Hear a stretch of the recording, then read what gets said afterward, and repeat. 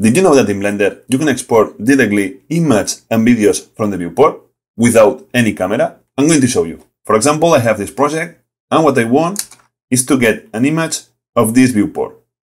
So the only thing I have to do, usually what we'll do is to go to render and render image. However, we need a camera. That's why now it says you don't have a camera. But without having a camera, what I can do is go to view in the viewport and just go down and look at here. Viewport render image. If you look here, we are going to get an image and a screenshot from the viewport with all the elements, as you can see, the floor, the axis, etc. And now the only thing I have to do is to go to image and copy or just save it.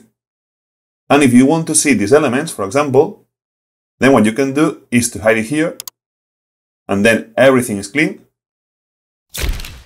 Or what you can do is just to start hiding whatever you don't want to see.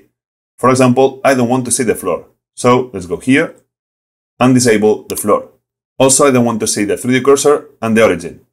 So let's go here and hide the cursor and the origin. And maybe I don't want to show the axis. So if I don't want to show the axis, I can hide it here. Or I can show this one, for example. So as you can see, this is a great way to get fast screenshots from the viewport. And remember, you can select the view that you want. You can also get it like that. Sometimes I do this.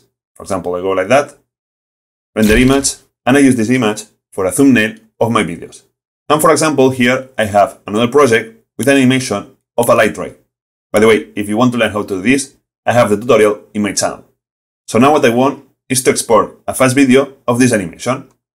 So first of all, let's check how long will be. Will be 100 of frames, perfect.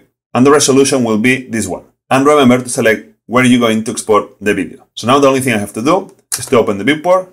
I don't want to show all the overlays, so I'm going to hide it here. And more or less try to select this view. Something like that. Let's do a check before we export. Maybe I'm going to make it like that. So it's centered.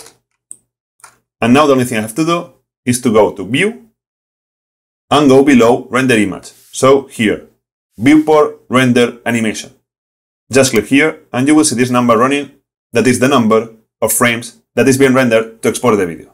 And your video has been exported from the viewport without using any camera. And here we have the result. So now you know how to export images and videos directly from the viewport. If you like this video, give a like, subscribe, and see you in the next video.